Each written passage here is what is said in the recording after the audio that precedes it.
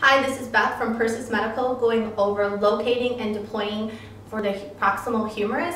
So first you have two options. You can either adduct, adding to the body. What that does is that moves that greater tubercle forward, hides that bicep tendon, or you can take the arm and internally rotate it by taking the thumb and turning it towards the buttocks. Once your patient is in position, you're going to locate that proximal humerus by first bisecting the deltoid.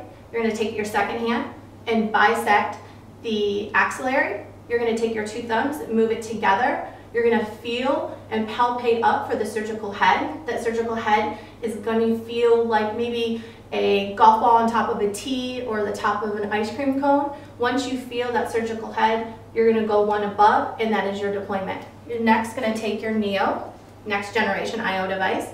You're going to stabilize it against the skin, holding only at the texture dots. You're going to fan your hand around so it is nice and stable. You're going to unlock by rotating it 90 degrees in either direction. Once it's in its unlocked position, you're going to compress down. You're going to maintain that downward pressure, and then you're going to squeeze the trigger.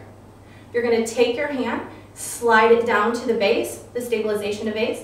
You're going to remove the NEO casing.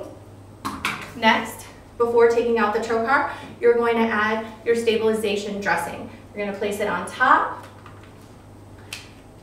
You go ahead by pulling it out almost like a Band-Aid underneath.